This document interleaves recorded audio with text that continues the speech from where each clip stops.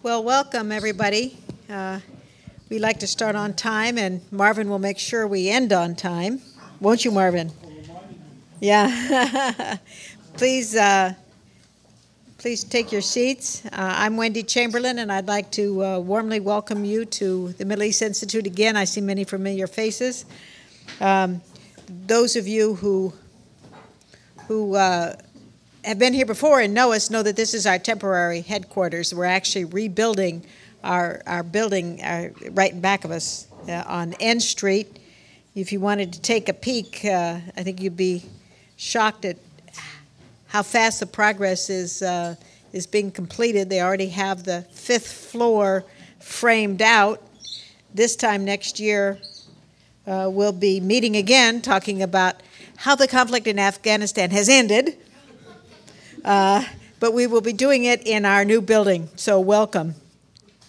The panel today is another extremely interesting one. It's talking about a subject that is all very important to all of us. And, you know, we like to think, oftentimes people say that the conflict in Afghanistan has been raging for 17 years. And as I sat and started thinking about how I was going to introduce this panel today, it's been much longer than 17 years. I think you could really go back to 1979 with the Soviet invasion, and it has been pretty constant conflict. U.S. re-engagement in 2001, it's been 17 years, but the conflict is much deeper and much longer. So the essential question that we all ask ourselves and that this panel will be addressing is, how is it going to end? And that's a serious question. It's certainly one of great urgency. In this year alone, 2018, just in 2018, there have been 2,200 civilian casualties. That's unacceptable. So here to discuss this issue, it's a terrific panel. It's led by our senior scholar and director of the Afghanistan-Pakistan program here at the Middle East Institute, Dr. Marvin Weinbaum. He will introduce the rest of the panel, but let me just introduce Marvin, although it's crazy to introduce Marvin. All of you know him so well. He has been with the Middle East Institute for over a decade. Before that, he was a senior analyst at the State Department, and before that, he was a professor at University of Illinois Urbana campus.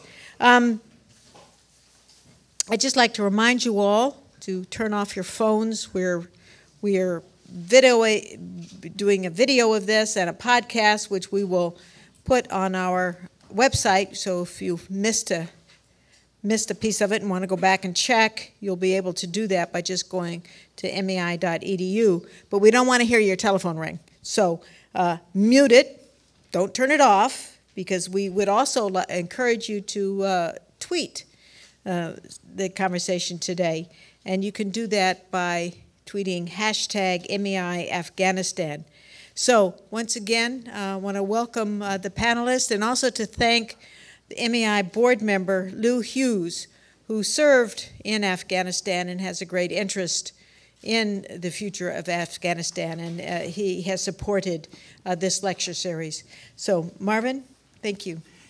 Yes, thank you, Wendy. And thank you for joining us this afternoon and braving the rain, at least as it comes and goes. I agree, this is an important panel, I think, for the reason that so much of our discussion here has been, in this town and in general, has been around how can we get to a political settlement. And I think with good reason here, because that's where we all would like to see this end as we look forward in Afghanistan. Well, this panel is premised on the conclusion that, and the reminder that there really are a number of outcomes, some of them favorable, some not, some more likely than others, but there are a number of endgames here. And unless we're prepared to also to recognize this and indeed prepare ourselves for them, I think we will have done ourselves an injustice, particularly with respect to our international security policy. So what we're going to do now is we're going to begin with just a very brief discussion about where are we now? What is this? What is the starting point for this look forward, these pathways conceivably forward, which we'll deal with separately, some 6 of them. And to do this, let me just mention, starting from my right here, that Javid Ahmad is here from, Javid is a non-resident scholar at the Atlantic Center. And he is also a non-resident scholar at West Point. I'm making these very brief introductions because you have a little bit more on the flyer that you came in and saw, and also on our website where we have a very full biography.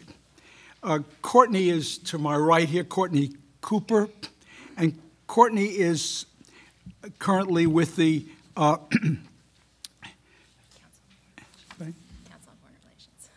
Council on Foreign Relations. My eyes are deceived, but yeah, with the Council on Foreign Relations, and has been previously director of Afghanistan in the National Security Council. And Seth Jones on my left here. Seth holds a chair position now in the International Threats Project at CSIS. And many of you knew him over the years at RAND. And he also is an adjunct professor at SAIS, at Johns Hopkins SAIS. So, in no particular order here, who'd like to start us off? Where are we military and politically as a starting point for this discussion? I can start. Okay. Sure.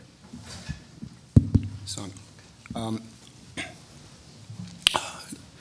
first of all, thank you, Marvin, and thank you, the Middle Institute, for having me here, and I'm very glad to be here.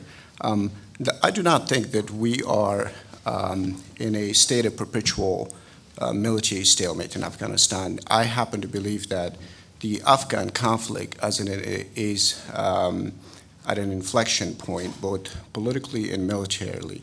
The conventional wisdom in Washington is, and it has been like this for a while now, is that there's no military solution to ending the Afghan conflict. That may be true, but by that logic, one can also argue that there's no plausible political solution to ending the Afghan conflict. Now, let me explain what I mean by that. Over the past few years, the Afghan conflict has entered a fundamentally different chapter. The Afghan instability and the different internal and external factors that contribute to the Afghan instability has essentially taken the shape of a triangle. So on one corner of the triangle, you have got the ideological insurgency. On the other corner, you have the undemocratic criminal patronage network. And on the third corner of the triangle, you have the booming Afghan drug enterprise. Now, all of these 3 sides are intertwined and they feed off one another. And as a result of this, Afghanistan is fighting today multiple wars on multiple fronts. On the one hand, you have the Afghan government fighting a very brutal, externally enabled insurgency that's led by a variety of actors, both state and non-state, that's no longer limited to the Taliban alone. And on the other hand, the country is fighting terrorism that's facilitated by well over 20 or 21 United Nations designated terrorist groups, and most of which is directed arguably from the governed spaces in Pakistan. Now, I agree that when 2 conflicting sides are trapped in a perpetual conflict where neither side can claim outright military victory, then the 2 parties have to come and negotiate and reach some sort of a negotiated political settlement. But unfortunately, there's a lack of a sincere negotiating partner on the part of the Taliban insurgency to engage with the Afghan government and in good faith. A clear example of that is the recent peace offer that was offered by Afghan President Ghani to the Taliban to come to the negotiating table without preconditions. In his peace proposal, he offered the Taliban very generous peace terms, including offering to recognize them as a political group, providing them with immunity or some sort of an immunity, political office, security arrangements, financial guarantees, and then bringing and accommodating them and their fighters from the Taliban, as well as their families, and accommodating them inside Afghanistan. This comes in addition to removing their leaders from various blacklists. In response, the Taliban not only ignored that offer, but instead they started to announce their own spring offensive. So one reason behind Taliban's ignoring Ghani's offer may be that the insurgency is no longer the insurgency it used to be 22 years ago in '96. It's a fundamentally different insurgency, and it's transformed fundamentally as well. So we are in effect dealing with a new Taliban who are more lethal, who are more adaptive, and who are more effective. So before discussing any plausible alternative pathways or scenarios that may potentially unfold in Afghanistan in the years ahead, I think we have to take this reality into account and critically analyze the internal dynamics of the Taliban, as well as the external dynamics of this new Taliban. Now, the new Taliban, just a few brief points before I stop, are quite decentralized. They're relatively incoherent, both horizontally and vertically. They're splintered across different factions and offshoots. They're replete with new recruits that are fresh out of Pakistani madrasas, that are eager to kill, driven by ego and fame. They have little to no memory of the Taliban regime of the 1990s, nor do they have access to the Taliban leadership. Most of the young Taliban frontline commanders exercise a greater autonomy in the field. The new Taliban is also no longer a homogenous group as it once used to be. There are also multiple power centers within the Taliban, so that has fractured the movement's unity and cohesion to at least an extent. Today, the group is increasingly taken over by the Haqqani network. The Haqqani network control at least 15% of the Taliban's fighting force. They have also diversified their funding. The hardline, the group itself is broadly split between hardliners and the moderates. The hardliners are your numerical minority. The moderates are your numerical majority. The hardliners believe in military solution. The moderates wants to negotiate. But the hardliners have essentially marginalized the moderates. Now, what do the hardliners want? They want their Islamic emirate back. Now, in these developments, we have seen significant regional realignments as well. Pakistan have become closer to Russia. Afghanistan have become more and more distant from Pakistan as well. So as we look into explore these alternative pathways, and I'll end with this, we often forget that our solutions to resolving the differences that exist between the multiple actors that are party to the Afghan conflict are often utopian in nature and also zero-sum. So we have to recognize that challenge, and this is an important challenge. So how do you overcome that? And I'll stop here. Thank you, John. Seth. Yeah, let me just jump in. You'll see, I think, some agreement, some disagreement in a few areas, but let me just lay out three strands in response to your comment, Marvin, and thanks, Marvin, and thanks to Wendy for the opportunity to speak here on such a distinguished panel. First comment's going to be on the military situation. Second is on the prospects for peace settlement, and third, some broader societal conditions on the ground. A little bit of the, if you remember I think it's a Clint Eastwood movie, The Good, the Bad, and the Ugly. My comments will be a little bit along those lines. On the military situation, when I read through the SIGAR reports, the Inspector General reports, or some of the DoD reports, there's a lot of security data out there. In terms of giving us a sense of how the situation is going in Afghanistan, there's a lot of data, I think, that's used that's not particularly helpful. It's important to collect. Maybe it's input measures, for example, on or output measures on number of forces trained.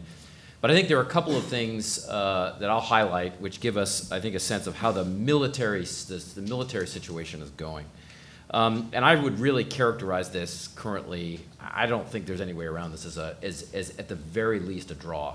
And here's why I think that. One is it's an insurgency. There's a major incentive by both sides to control populations. Not territory per se, because as anybody who spent much time in Afghanistan, they're desert regions, they're mountains, but it's population is the terrain of an insurgent and a government in an insurgency. The control of population data, suggests that the Taliban is slightly increasing its control, not by a lot. Even the SIGAR data that just came out on Taliban or broader insurgent control, about 9% in August of 2016. It's up to about 12%. So it's a slight increase. It's almost entirely in rural areas, although we have seen some fighting and at least limited takeover of district, and even in the case of Farah, provincial areas, at least temporarily. Afghan government looks like it's slightly lost populated areas from 69% in August of 2016 to 65% today. So it's not a huge change. And actually, if you look at the percentages, the Afghan government controls a much larger, or at least influences a much larger percentage of the population than the Taliban does right now. So I think at best it's a draw. A couple other things that I'd note: support data, and take all of these public opinion polls with huge caveats. I still don't see large popular support, particularly in urban areas, for the Taliban. We see it in, probably not surprisingly, in areas like Helmand, Zabul, a number of other provinces in the east and other locations. But it's not high levels for the Taliban. So I think in control of population and support, two of which are critical, both of which are critical for an insurgency, I think we, at the very least, see Afghan government doing better than the Taliban, but losing in both categories at least slightly.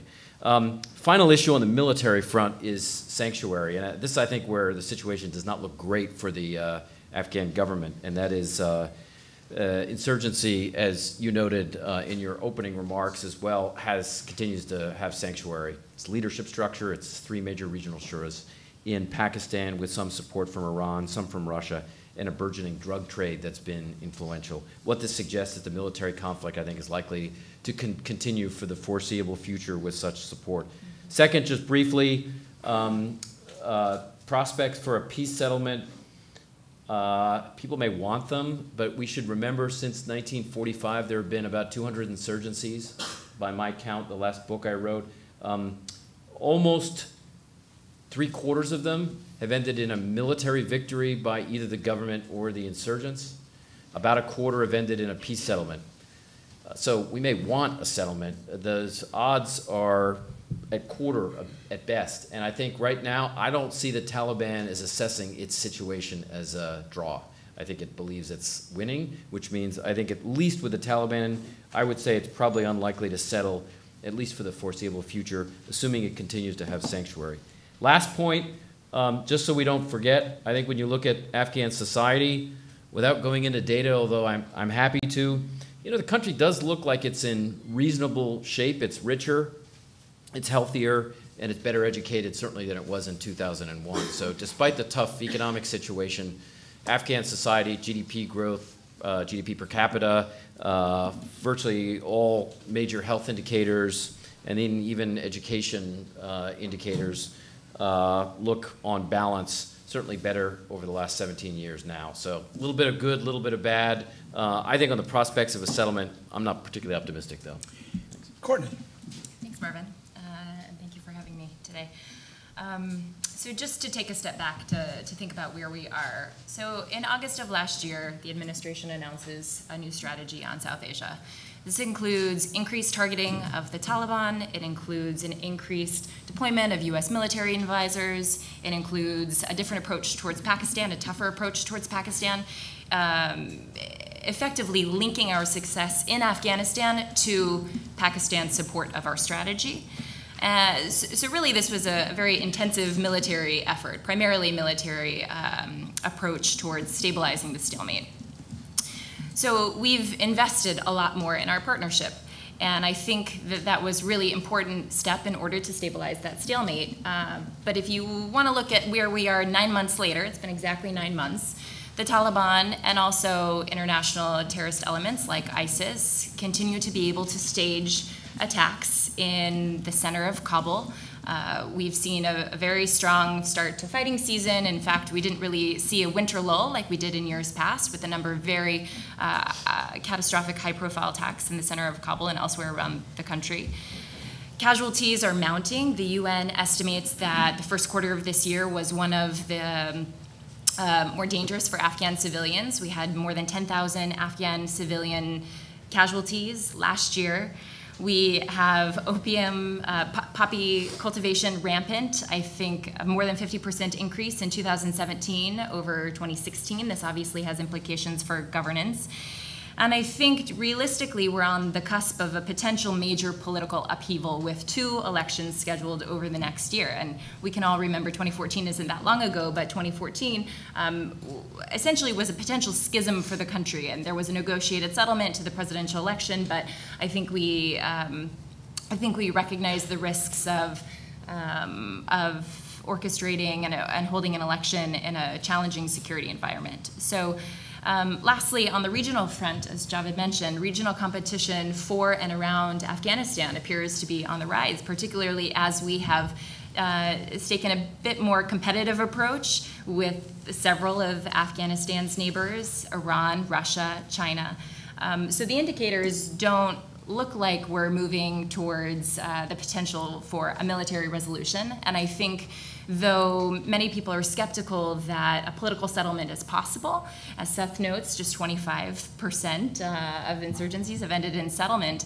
I think that there's a lot more that our community could be doing to ensure that this outcome ends favorably for our interests, for Afghan interests, for the region, and puts us in that 25% category instead of the 75% category. In terms of where we are specifically on the political settlement, President Ghani did make a sweeping overture on the political process, and I think that that was an important step. At the same time, I'm not surprised that there wasn't a public Taliban overture accepting it, and I think we need to be realistic and make sure that we're vetting what the Taliban is seeking and demanding with what is being offered. One of the primary thing that they publicly state a desire for is the withdrawal of international troops. I think you need to accept that in the Taliban frame of mind, the Taliban aren't publicly demanding to become a political party or amnesty for Taliban fighters. I would think that in their mind, just trying to put myself in their shoes, that's akin to a surrender on unfavorable terms for the movement. What they want is to talk about foreign troops. That's something that the United States has purview over. In their mind, the United States is who drove the Taliban from power in 2001. And so I think we need to recognize that the international community has a part in the conversation, what will be an inter-Afghan dialogue, but there is more that we could do to be really trying to bring the Taliban to the table.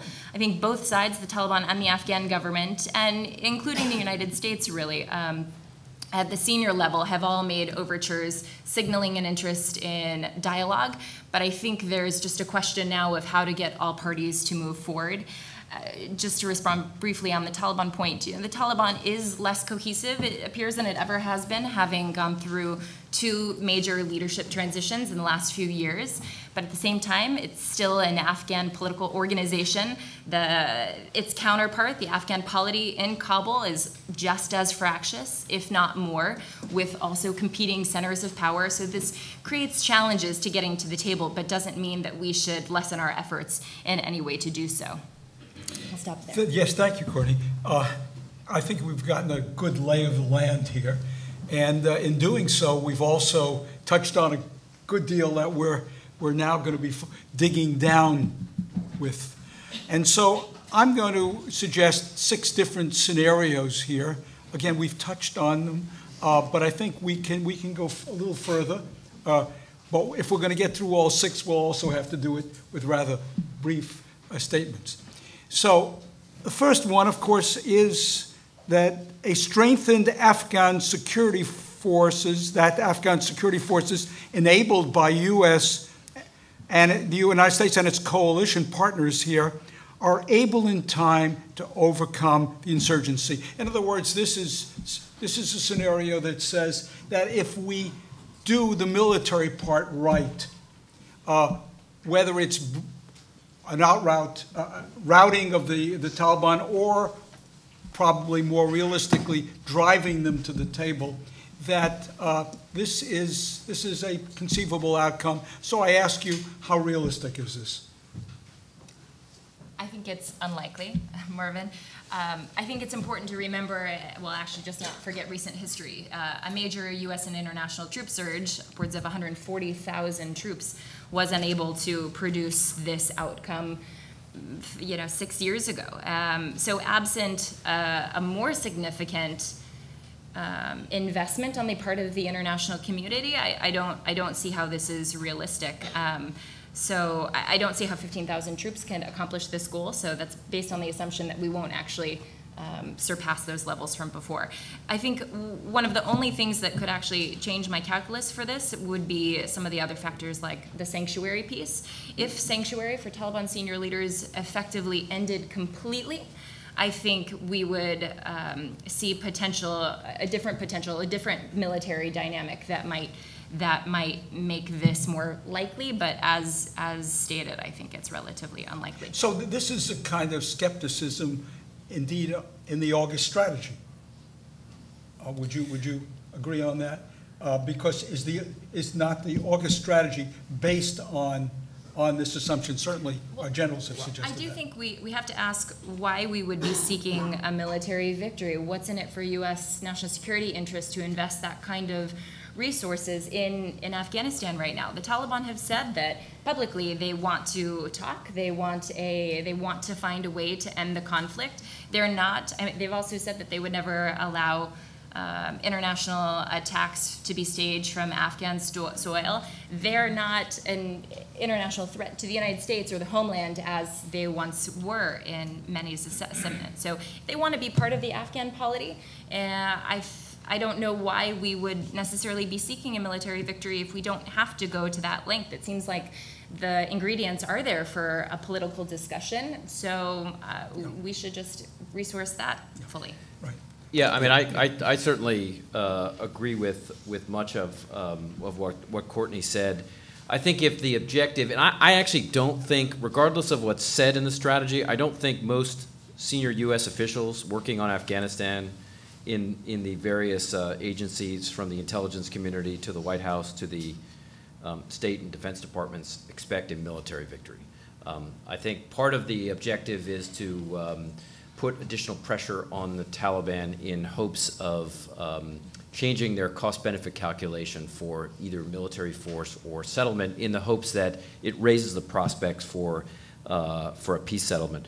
But I think if we're in the vicinity of talking about 15,000 forces. I mean, that is not sufficient by any shape or manner to defeat an insurgency. I mean, militarily defeat an insurgency that has tens of thousands of fighters, not just in Afghanistan, but as all of us have noted here, has its leadership structure not even in the country, nor does it have its 3 major regional shuras in the country. They're in Pakistan. So as long as the military fight largely stays in Afghanistan, and as long as we're talking about really incremental increases, I just don't see this leading to a military defeat of the Taliban. I think what it does at best is a better capable, particularly army and high-end forces like the commandos, the Afghan National Army Special Forces, the Qatehas, some of the high-end Afghan Ministry of Interior units.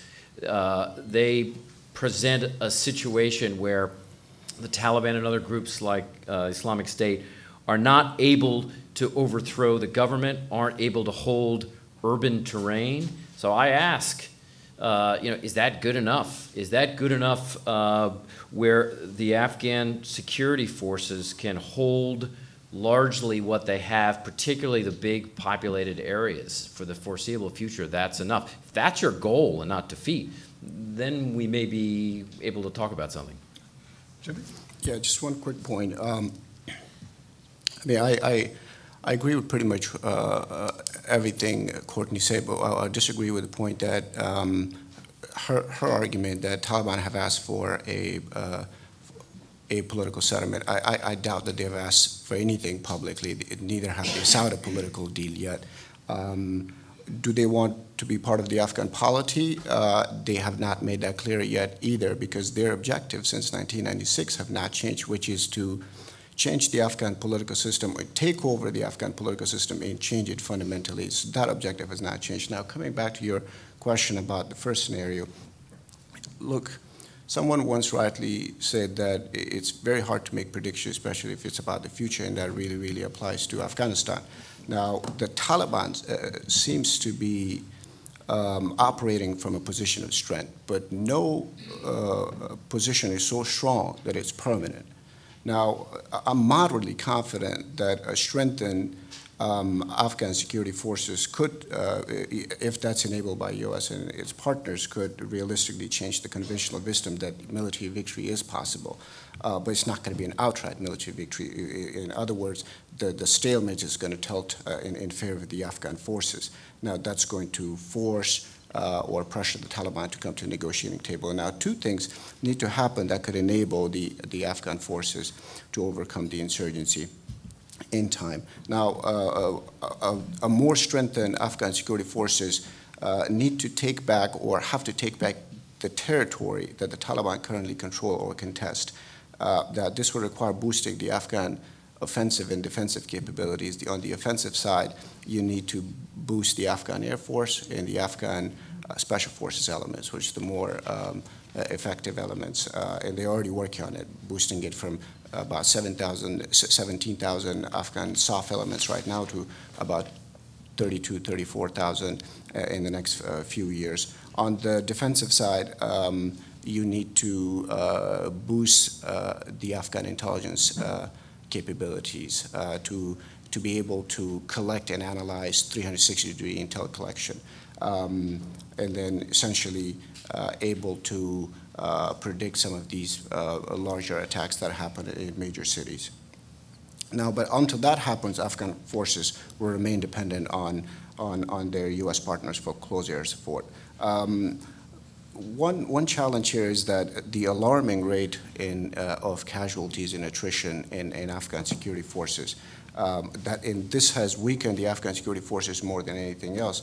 And the reason behind that is that the Afghan forces are training and fighting simultaneously. You know, they train and then they're, the next day or the next week, they're in the battle fighting. So where in the past, also the problem was that the focus in the training part was too much focused on the quantity of the force rather than the quality of the force, and that seems to be changing now as well.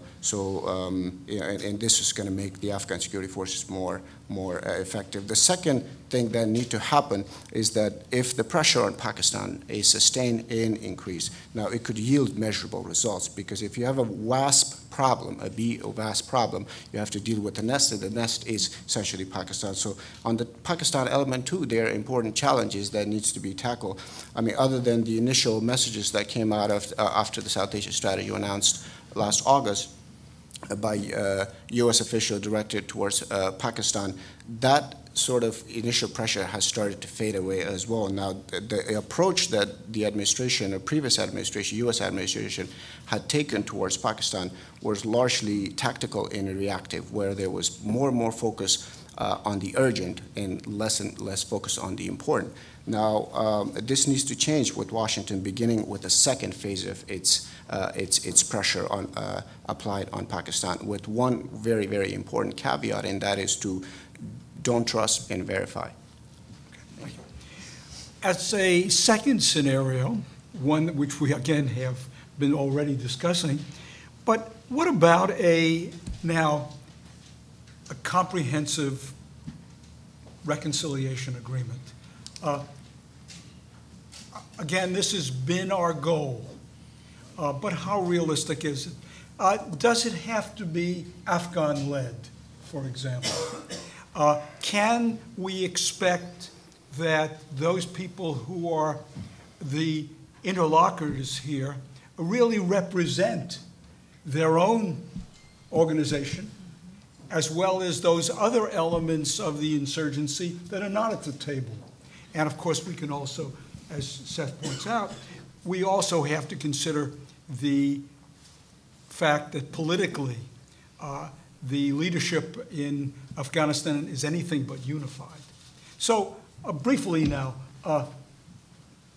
after these several years of trying, although as Courtney points out, not always with the kind of determination and understanding of the process that we would have liked, right now, how realistic is a negotiated settlement?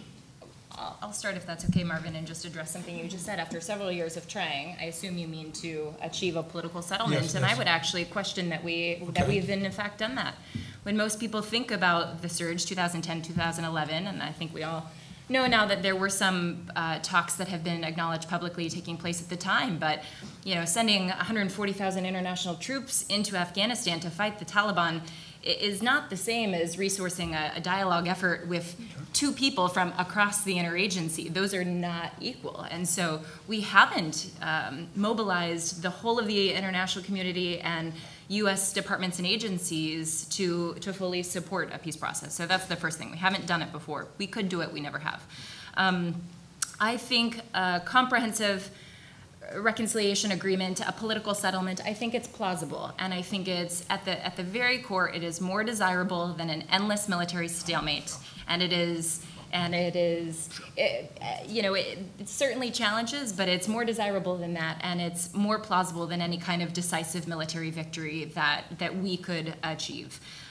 In terms of some of the follow-on questions you asked, does it have to be just Afghan-led? I certainly think the intra-Afghan component is at its core, but there is absolutely an international dimension, and we have to recognize that we are part of that. We have troops in Afghanistan.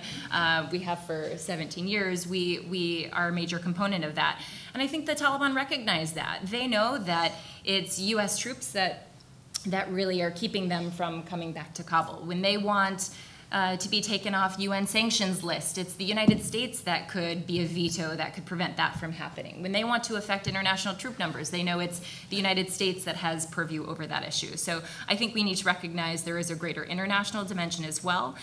In terms of how can we be sure that each party can deliver and represent for all of the Taliban or the Afghan government, I think this, to me, places increased importance on CBMs, confidence building measures, that no peace process is going to happen overnight. It's going to take several years, and it's an incremental trust building process.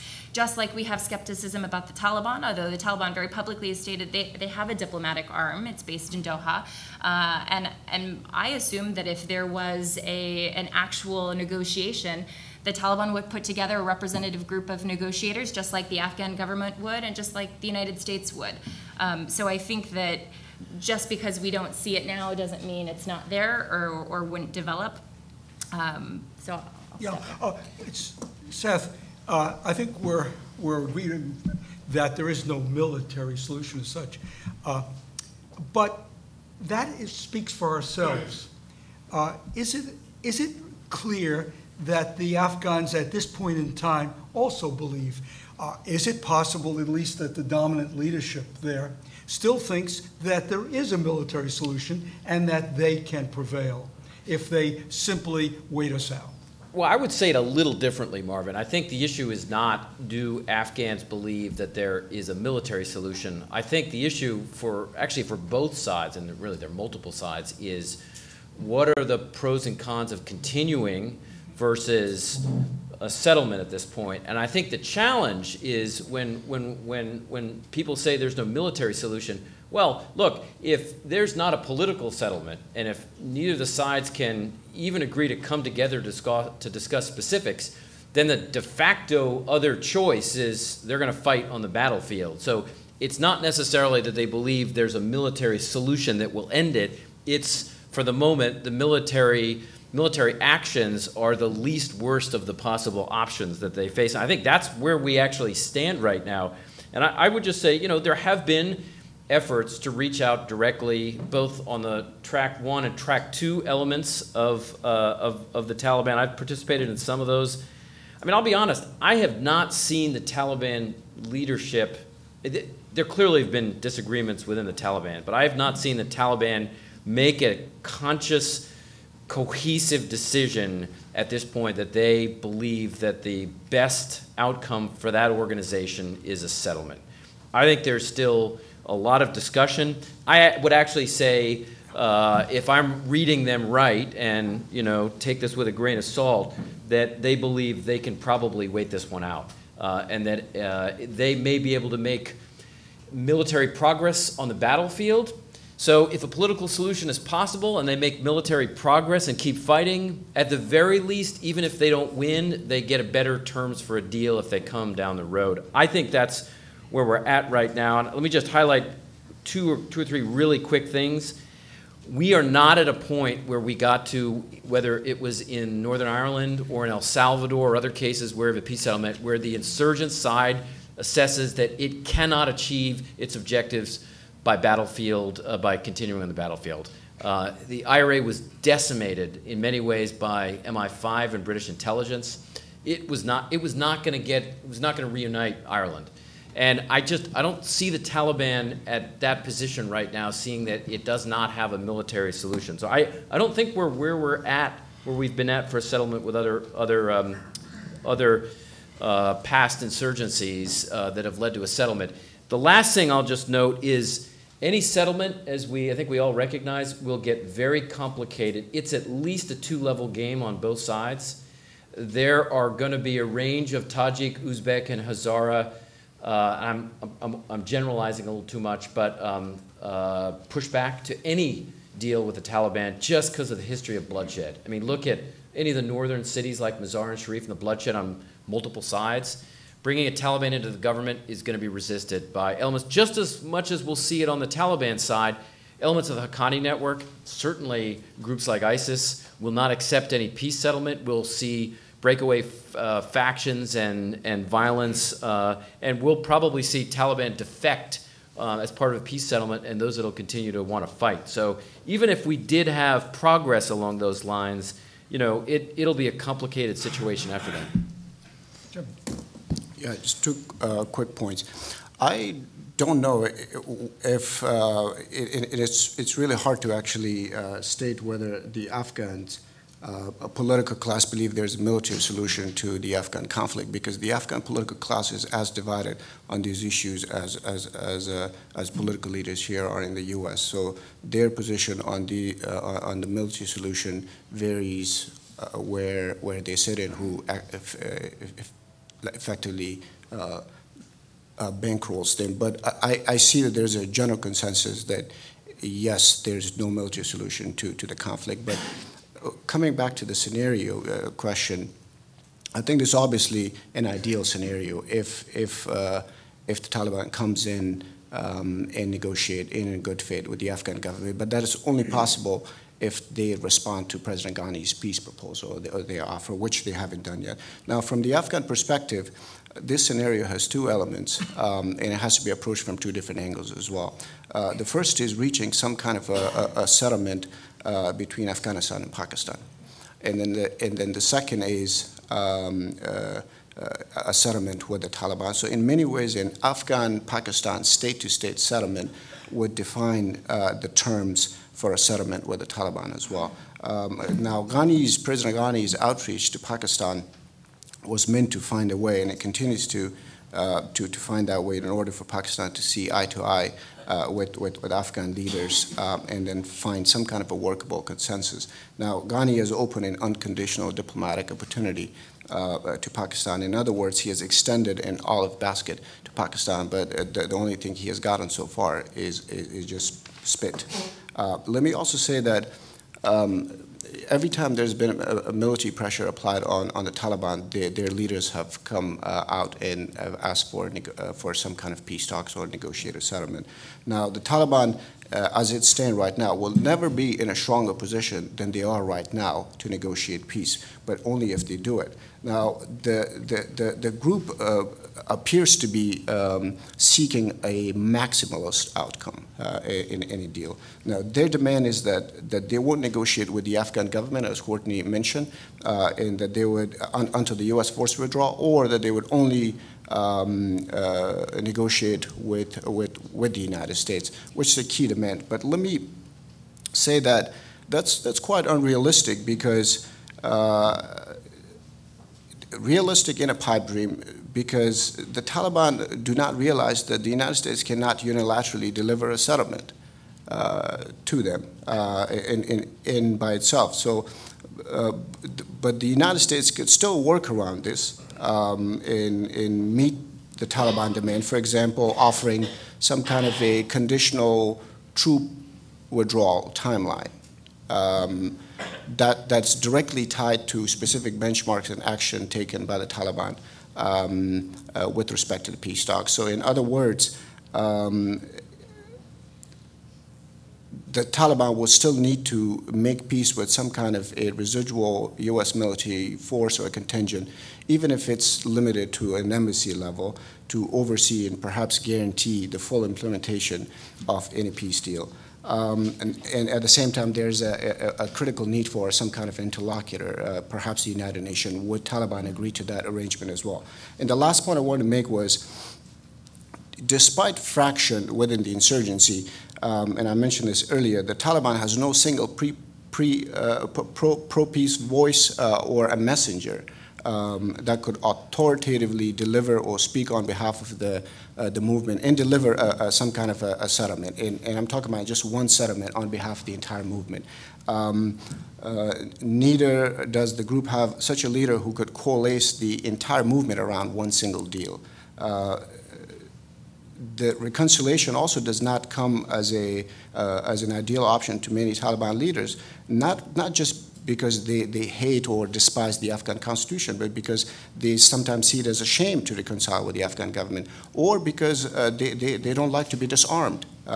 So how do you reconcile that as well? And one last point is that I think there will ultimately be multiple deals, not a single deal. But it still has to come down to the Taliban to come to the negotiating table and accept Ghani's offer if they're serious about talks. The medium-term challenge here would be the prioritization of those peace terms, the sequencing it, and then the timing. You've really given us a segue into the third scenario, which does not envision that there will be a grand bargain. Does not envision that at some time in the future, whether it's in Geneva or anywhere else, they will sit around the table and be able to hammer out, albeit it would take, well, I think we agree it would take not weeks or months, but conceivably even years to do so, during which, of course, a great deal is still going on the ground. Javid already has suggested that perhaps a third scenario here doesn't envision that at all, but still sees a political settlement coming about as a result of conditions which I would like you to consider, conditions in which you could degrade the Taliban, in which the Taliban could, individual Taliban commanders and their fighters could decide to strike separate deals. So how realistic is that? Under what conditions could one expect that to occur? I mean, I can jump in just for a second. I think it's certainly the case that, and we've seen it, you know, the territorial control has changed a lot over the past 17 years. Certainly see it as possible for various Afghan military commanders, shadow governors in provinces or districts that lose territory to be willing to cut a deal and join the government. I mean, we've seen that from day one in 2001. You know, Raif Bahrani, for example, defected from the Taliban, as did several senior leaders, even at that point when the regime was overthrown in Afghanistan. So if we look at kind of a micro level, certainly possible to see various elements. But I don't see that as ending the war in and of itself. It may trigger reconciliation in very specific areas. The one way that three might happen would be, or at least one way that three might happen would be, and I think it's something that both Courtney and Javid have alluded to earlier, is if we were to see a strong push from Pakistan in particular for the Taliban leadership to cut a deal, or they were kicked out of the country, meaning they no longer had sanctuary and they were forced to go into Afghanistan. But as long as I think they've got sanctuary and they do have some support, I think it's going to be hard to see a political solution along the lines of number three. You know, micro level reconciliation certainly, and we've already seen that in various phases. But unless something were to happen on the Pakistan side, I'd be skeptical with three. At least that's the way I think one way it would happen. Courtney? Sure. I think this scenario is less likely than others, or at least than the previous one. So the Taliban have proven itself to be at least as cohesive as the Afghan polity, and there's very little evidence that we have that outside actors, whether it be Afghan government actors or international community, can effectively exploit any kind of fissures within the movement to the point that it would have a very strategic impact. I think the best chance for this would have been immediately following the death of Mullah Omar, and we talked about it. I was at the White House at the time, and there's an access issue, there's a visibility issue, and it's a very closed organization. So to be able to think that we could help affect this, I think, is a little optimistic. I think it's also important to remember that, as Javid mentioned, the Taliban has been around 24 years. The group is extremely good at resolving grievances within the movement and restoring cohesiveness if there are any disagreements within the movement. So to think that you could piecemeal pull off different groups, not to say it's not worth trying, but this effort, reintegration, has been infinitely resourced in the past and has not proven to be effective because of difficulty in ensuring that that any commanders who give up arms, whatnot, don't go back to the fight. And I think the other issue that you would need to see, the other condition, would be a very effective and accountable Afghan High Peace Council. If that is to be the body that orchestrates this movement, I think you would also have to see a much more cohesive Afghan polity. So you would need to come through the next two elections with a much more empowered Afghan government that has the full support of different elements. Yes. So what you're saying, and I think that this is important, is that we would have to envision an Afghan government which in effect was attractive and created the incentives for these individual groups to break off. And the only thing you could argue is that what we're there for then, if you take this scenario, is to buy them time to get to that point. Although that does ignore the Taliban's religious justification for recruitment and for its jihad also. If you don't actually change the calculus of the status of international troops, I think that will be harder to do. Okay. I think in the medium term, this is perhaps the best possible scenario where that could potentially unfold, that could potentially have more success than one where we wait and see if we can reach a single deal with the Taliban. I call degrading the insurgency in a process of these piecemeal agreements salami slicing approach. And by salami slicing approach, what I mean is peeling off these Taliban splintered or offshoot groups and then gradually integrating them into the Afghan government. Now, for this to happen, I completely agree with Marvin, is that the Afghan government would need to incentivize this one way or the other by offering perhaps some kind of an immunity protective zones with security guarantees, financial guarantees as well, employment, among other things. So deals that would basically mirror one that was reached between the Afghan government and the Hizb Islami Hikmatyar group. But as I mentioned earlier, it's difficult to reach a single deal, but it's much easier to forge these multiple deals at a local level. In the past, Afghan forces and Afghan authorities at the provincial level, they've made such deals with the Taliban for defensive and tactical purposes. Some to forestall attacks, others to get even military supplies to their forces, Afghan forces in remote areas. Now, none of these deals that have been reached were perfect. They were not perfect for the Afghan government, and they were not perfect for the Taliban either. But they engaged in this alliances of convenience, alliances of necessity rather than convenience. But in order to make the conditions suitable for this scenario, the Afghan U.S. government would need to pursue a more sort of coordinated political and then military strategy, where they would have an open-door policy for all Taliban leaders and their fighters to come to and engage in talks. But they would also not abandon, the U.S. and Afghans would also not abandon their military efforts against the irreconcilable elements within Afghanistan. Now, finally, I would imagine that those Taliban elements who reconcile with the Afghan government through some of these piecemeal smaller deals would have to agree, at least in principle, to some kind of a DDR process, so the disarmament, demobilization, and reintegration. And I would add one additional D to it, and that would be for de-radicalization.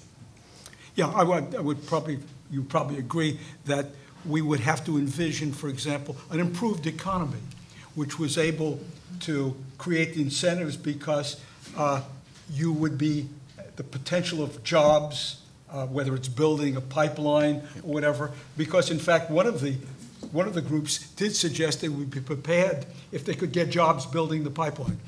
The fourth scenario, I don't know whether it warrants necessarily discussion, but I think we ought to take it certainly into consideration. That is simply, as we look ahead here, that the conflict continues inconclusively, indefinitely, with neither side capable of achieving a decisive victory. I don't think we can dismiss this. Now, you can say, well, nothing goes on forever. But a few years is can be a long time.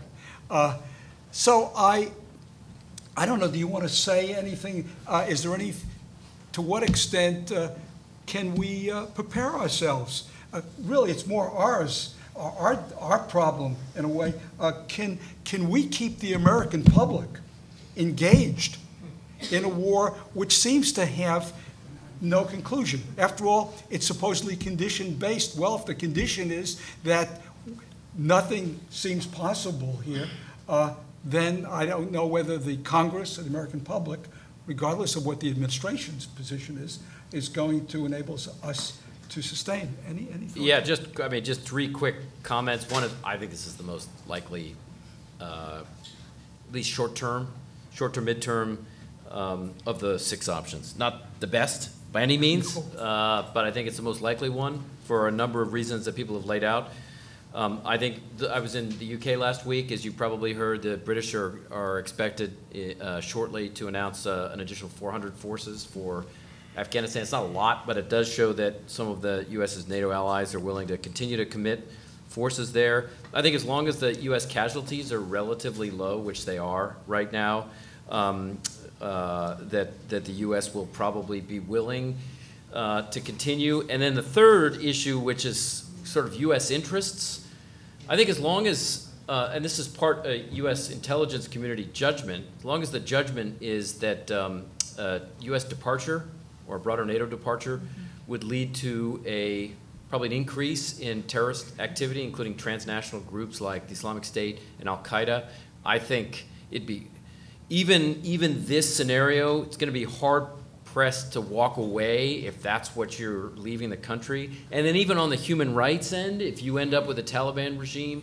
that is much more oppressive to women, going to be hard to leave that legacy as well. So I think for the moment, any U.S. government that doesn't face a lot of casualties with forces on the ground and is facing prospects of leaving terrorist groups operating in the country and human rights abuses if the Taliban were to come to power, I think will probably be enough to keep this, keep at least the U.S.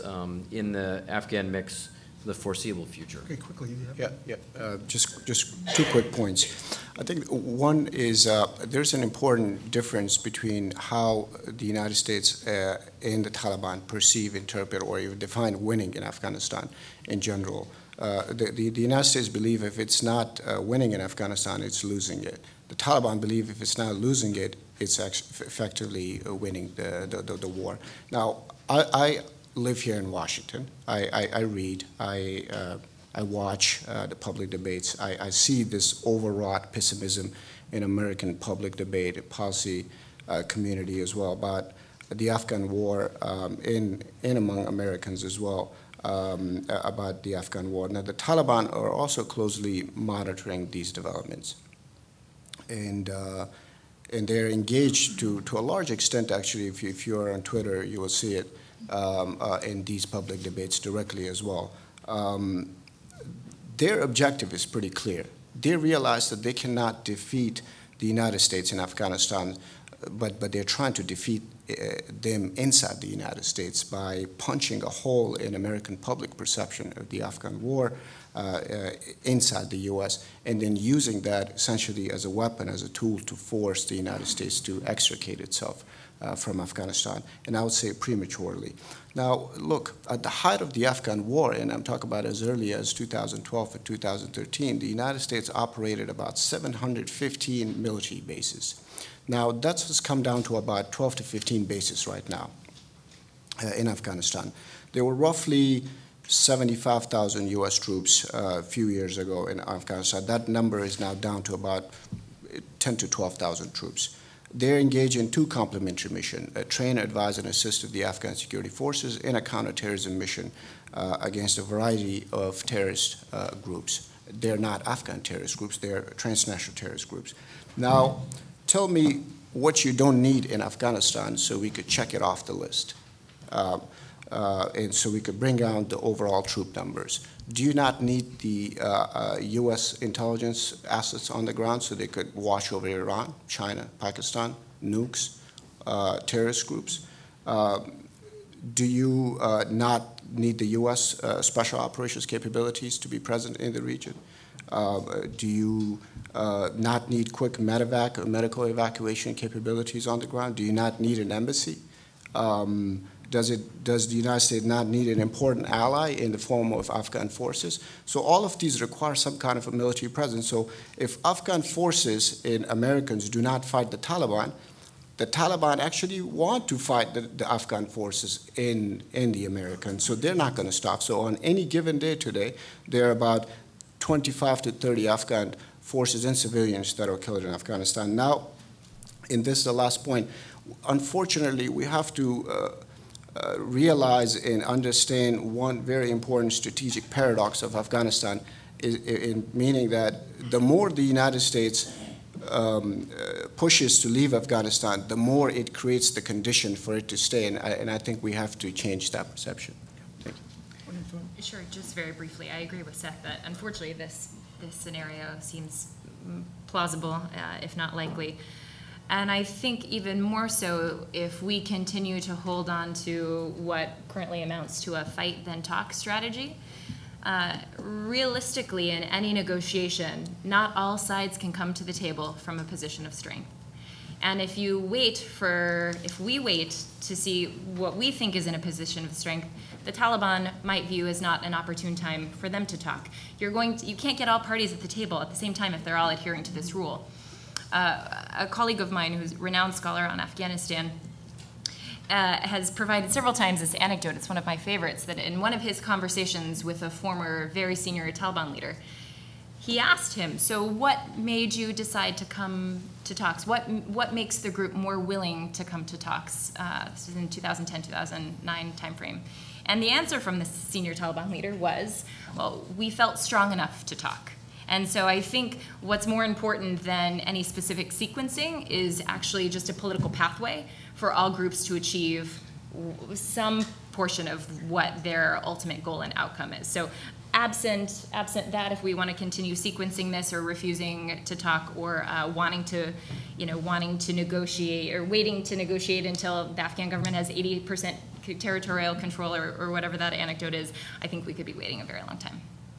We perhaps also ought to consider whether, regardless of what's happening, the United States decides that it is in its security interest to stay in Afghanistan. Given developments with Iran, China, the region in general, our concern here about proliferation and conflict in South Asia generally, perhaps you could make the argument that, yes, we can stay there and let this go on. And we've heard criticism of this because we have other larger strategic interests. So we don't like to go there because it puts our interests ahead of what we all want to see, and that is peace in Afghanistan. But I don't think we can dismiss that. We've got two more scenarios, and we've got very little time. But the fifth scenario simply envisions that the Taliban do wait us out, and it is the government which fails. That is that there is civil conflict within the government, that it implodes, if you will, that it begins fighting with itself, and that what we have to look here is a process where the foreign forces decide, hey, wait a second, this is no place for us to be around. We saw this in Vietnam. And at that point, the Taliban effectively are able to restore their emirate. Now, should we take that seriously? I think that's not out of question. I mean, we've seen a variant of that in the 1990s. The PDPA government collapsed in Afghanistan after not just the departure of Soviet forces, but also the departure of assistance for the most part. So if we were, for political reasons, to see a departure of international forces, I think this scenario, and again, this is not just the Taliban per se, this is Taliban plus backers, including state backers. I think that's an outcome that is, I think, plausible. How likely it is, it would depend, but I think it's plausible.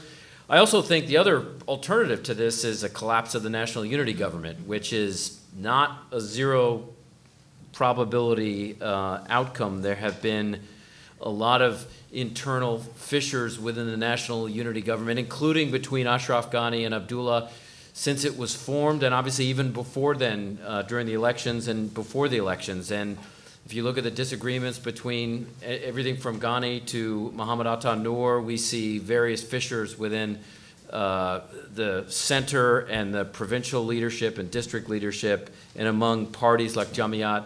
So I think this would be the other way for 5 and even a variant of 6 to happen is if there's some kind of a collapse of the national unity government. It may not be a high probability, but it's not a zero probability. Especially given the elections that we have coming up. Thoughts? I mean, I agree with Seth on this one.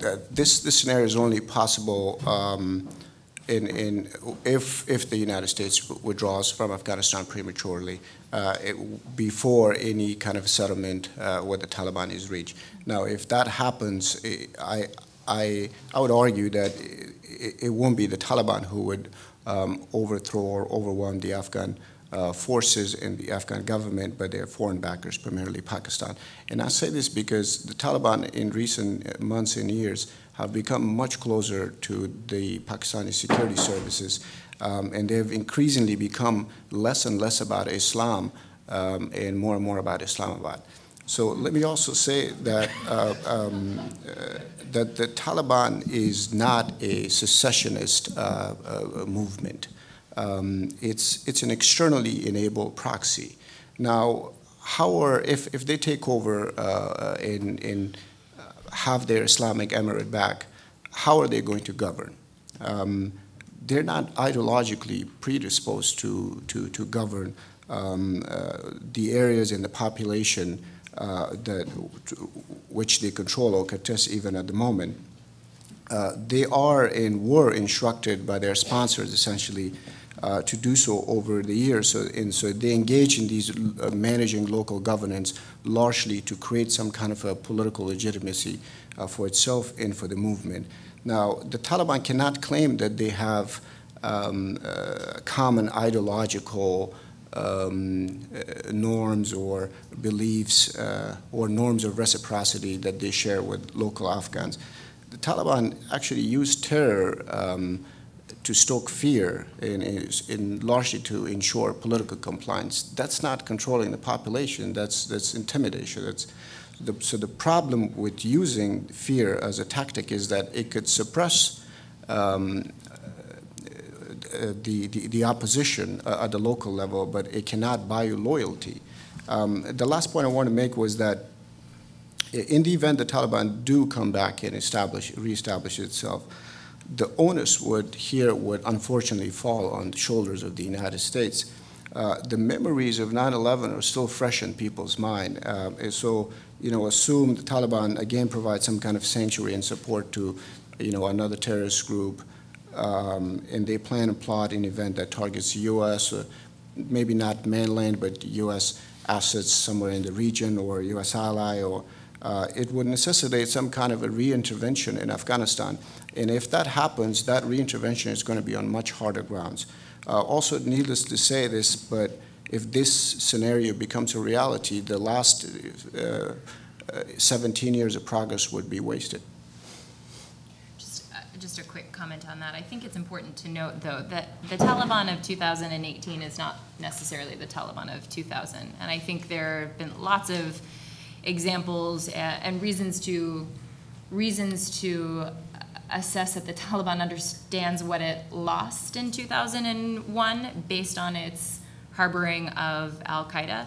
So I don't think it's necessarily a fair assumption that Taliban coming into government automatically means safe haven for international terrorist groups. I think that's something that's an empty data point that's used by people who are skeptical of moving forward with the peace process. And in fact, the Taliban have demonstrated a capability to fight Islamic State fighters. We've seen that a lot over the last 2 years, lots of examples of fighting between ISIS and Taliban. And so I think there's a way to bound any Taliban participation in a future government that ensures this issue is addressed or our concern about safe haven for terrorist groups. So that's one quick point there. I think, like Seth, I think this outcome where the Islamic Emirate is restored is highly unlikely absent a complete cessation of international aid and hasty withdrawal of international troops. I think it's more likely, as Seth also noted, to evolve following a collapsed government or some kind of protracted civil war between Afghan groups, which I know is scenario 16. So I think 5 could follow 6, yes. But otherwise is unlikely. Right. Well, this question about whether this is the same Taliban as your father's Taliban is very relevant for the 6th, which envisions a bloody, protracted civil war. And that's premised on the idea that there is, unlike the 90s, when as the Taliban came in, the government, such as it was, ran away. The various warlords ran away. It may very well be that no force can control Afghanistan at this point, and that you would have you'd have a collapsed government, you'd have a foreign forces, foreign presence here, which effectively wipes its hands, and that you have not simply the replacement of one government by another government, but rather a open-ended conflict. Not a pleasant scenario, certainly, but how realistic? Courtney? It's plausible. Plausible. And I think a very chaotic and divisive election season is something that could precipitate this in more of the medium term. just to briefly add what I think is, I think a version of this, at least in the sense that I'll lay out, already is happening. I mean, the great game is alive and well in Afghanistan. I could certainly see a scenario if there were a collapsed government, which 6 gets to, where we get Indian backing. I mean, there already is Indian backing to sub-state and state elements, Pakistan backing to state and sub-state elements, Iranian backing to state and sub-state elements, Russian backing, Chinese backing, not to mention U.S. or European or Central Asian. I mean, I think Afghanistan has historically been a country where regional and, in some cases, global powers have provided assistance to proxy organizations. I mean, the Indian-Pakistan proxy war is just one example of that. I mean, I think there would certainly be scenarios that would be possible along these lines. If there's a bigger Lashkar-e-Taiba presence in Afghanistan, India's definitely going to have a range of interest to make sure that that does not decrease the security of India, for example. So I think there are a range of scenarios where something like this, particularly with outside powers providing assistance to state and sub-state elements, is certainly possible. And I would just say it's going on at various levels today, but with a slightly stronger government than your scenario 6 highlights. I'd like to move to questions, but Javid. Yeah, absolutely. Just like very, very briefly, if you want to define a nightmare scenario, so this would essentially be a collapsed government in Afghanistan with no foreign troops to back it, with its economy completely in shambles, and one that's aggravated by a regional proxy-led intervention and then a brutal civil war. This would be essentially a serious scenario, except it's going to be much worse. So yes, the Balkanization of Afghanistan, where the country would essentially split across factional and ethnic lines, is highly likely, if not certain. And if one can anticipate what happens at the end of the process, I think we have to seriously consider here that the country is split, that the end result here is somewhere down the road, since we'll assume that civil wars can't go on forever, that in effect Afghanistan as we know it may look very different in that future scenario. Questions, please identify yourself. We don't have that much time, so please keep it short. This gentleman down here front, do we have a microphone? Yeah, please, it's coming.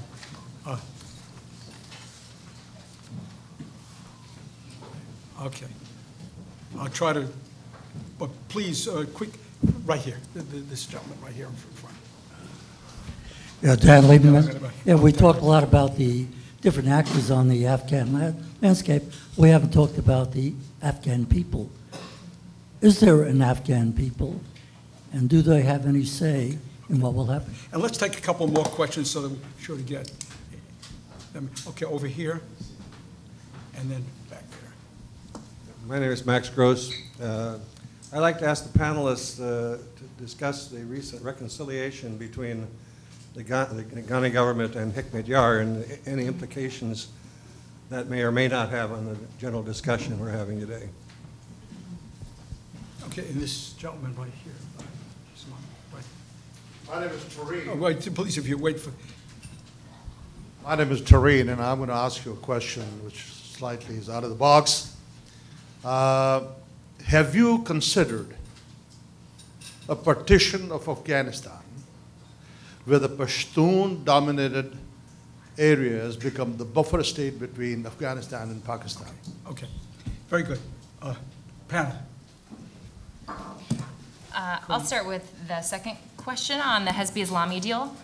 I was at the White House during much of the time of the negotiations and when the deal was finalized. I think it was a really important step for the Afghan government to demonstrate its ability to not only negotiate this agreement but build unity within the Afghan polity to see to its fruition. Obviously, Hikmet-Yar is not a beloved character in Afghanistan, and it was probably very difficult to build that kind of support, and they accomplished that.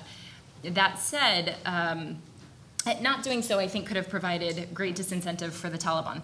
That said, I don't think that the way the Afghan government would engage the Taliban is necessarily the same as Hezbollah Islami. It's important to remember that HIG was a spent political force. Hekmatyar was in hiding. It hadn't successfully launched any attacks in quite some time, far fewer fighters than we see in the Taliban. So I think we need to be a little bit more creative than expecting a Taliban negotiation will necessarily follow the same model. I think there's important elements there and help create some of the muscle memory, but I think it's going to be a lot greater in scale. And Hezbollah Islami always wanted to be part of the political system. It just wanted to dominate it. There was never a question about whether you wanted to join that kind of political system.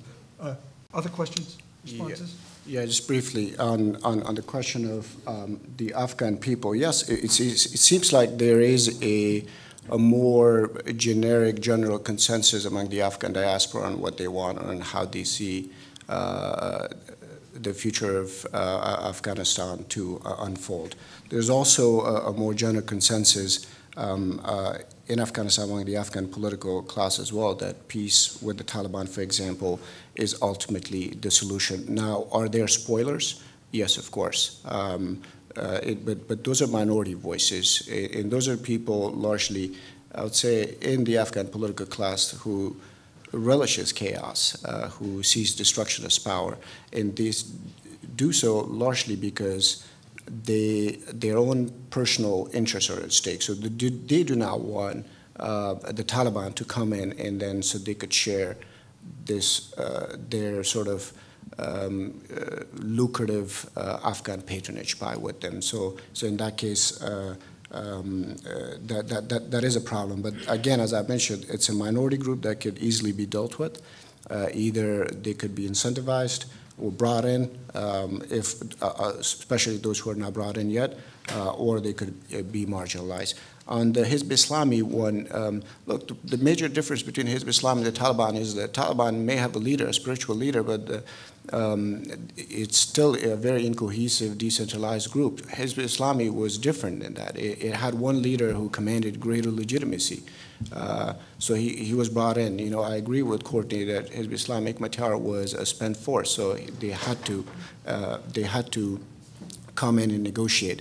Now, in one thing that could potentially sort of serve the Hizb Islami Hekmatyar deal with the Afghan government is not a model to follow with respect to any deal that could be reached with the Taliban, because again they had Hekmatyar, but Taliban group do not have such a leader who could coalesce the entire movement around one single deal. So in this case, that's a major difference. But we also have not seen, I mean, Hekmatyar has been incredibly proactive these days. He's been engaged. You know, he's in the media all the time. We haven't seen any Taliban leader do so. So if one thing Taliban could learn from Hizb Islami Hekmatyar, it would be that. Just briefly, starting with the last question, I mean, on the partition one, I mean, there's so little agreement on Durand Line. There have been probably more than people recognize border disputes on the ground between Afghan and Pakistan forces that the U.S. has gotten pulled into in one way or the other. The idea that there would be any political stomach for any kind of partition, I think whatsoever, is probably a political non-starter. And on the Hezbollah Islami issue, just to reinforce one comment that I think Javid made, you know, one element that allowed for that agreement was the considerable weakening of Hezbollah Islami on the ground as a force. I mean, I was directly involved in several efforts to reintegrate Hezbollah Islami forces on the ground because they've been battered. So part of the decision, I think, was they were in a pretty tough spot leading up to the deal. And also, interestingly, you know, people may not have noticed how well integrated they already were, or at least some elements, in the palace well before the deal even happened. I mean, I came across many Hezbollah Islami members in the palace well before Hekmatyar reached that agreement. So the roots for that had been years in the making, including their slow integration into the political process, including in the palace itself in Kabul. So that would be hard to replicate. I think for the reasons that that both Courtney and Javid mentioned. And we'll take 3 more questions. Yes, there is an Afghan people. I think that most observers here would say that. They are a nation. They've always wanted to be a nation, didn't want to belong anywhere else. But they've not been a state. They've never managed to be at least the kind of, yes, they have been a state, but not the kind of state that we generally are accustomed to, where you've got a central government that is able to have a complete writ across the country. Let's take here, here, and there. Okay, we got 3 people right here. Thank you, Robin Rafel. Just following up on the point about the Afghan people, I wonder if the panel could comment on these recent peace movements, peace demonstrations, and what they imply for our discussion this afternoon. Hi, Cheryl Garner. Given the crisis that you had with the last presidential election, what's the incentive for the Taliban to enter into any kind of peace negotiation when they can just kind of sit back and see what's going to happen in 2019? 2018. 2019 for presidential. After the presidential. This is a question that also relates to the Afghan people. You haven't mentioned corruption. My understanding was that was a real problem in developing support for the government, particularly the local police. Okay, panel. To Cheryl's question, I think you're exactly right. I think the looming political events and 2 elections probably provide an incentive to wait it out and see what happens after that next election. I think best case scenario is we have a very kind of consolidated Afghan polity following the presidential election, a clear, decisive victory, and an empowered leader who can move forward in earnest with talks that would make a strong negotiating partner for the Taliban within the Afghan government. But I think there's a lot of uncertainty, which is why I'm skeptical that I think we see a lot of the elements, like the Helmand peace process, or peace marches.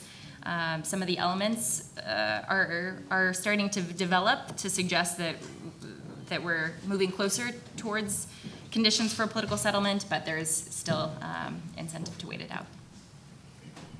And others? I mean, I'll just touch on the corruption one. Just to, I was looking actually before the panel today on both the Transparency International and the World Bank governance indicators corruption data.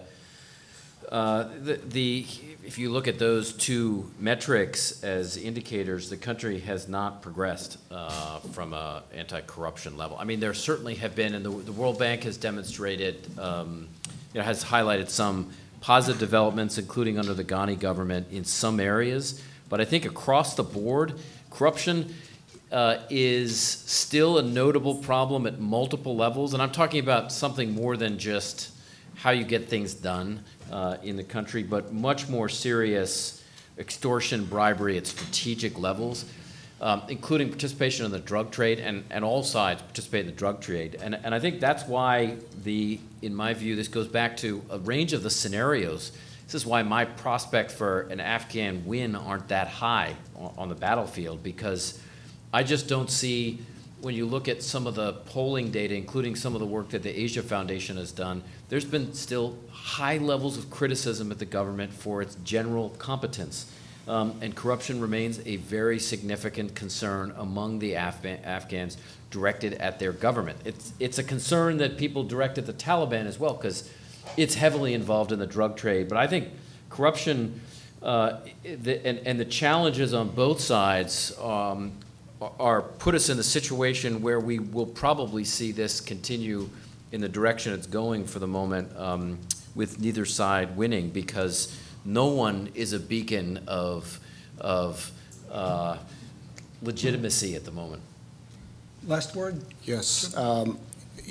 Just on the question of the peace movement, yes, there are peace movements in Afghanistan, albeit very sort of sporadically in pockets of the country. In Helmand, for example, there's a movement, a peace rally that started from Helmand, and in southern Afghanistan and start to move towards Kabul, and they're on the way, and it's also during Ramadan. So yes, there have been those peace movements in the country, plus the Afghan government have had high-level conferences in Uzbekistan, in Kabul, in Indonesia as well to sort of build on some of those.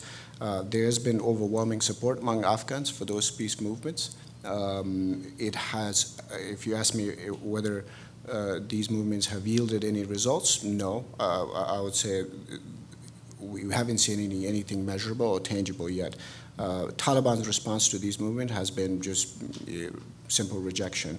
On the question of elections, I agree, Cheryl, with you on the election part, because it's a very important national process. I think Afghan leaders need to get their act together, especially when it comes to the elections, and then at least stick to their end of the bargain when they say that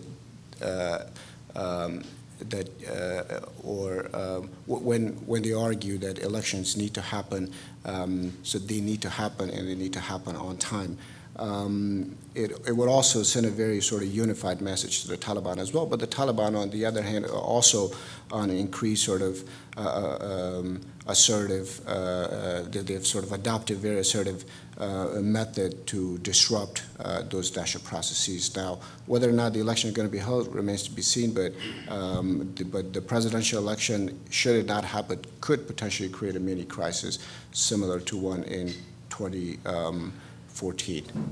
Yeah. You know, on these popular movements, it strikes me as unexpected that the Taliban haven't tried to co-opt them. Here you have a calling out basically for relief from the conflict.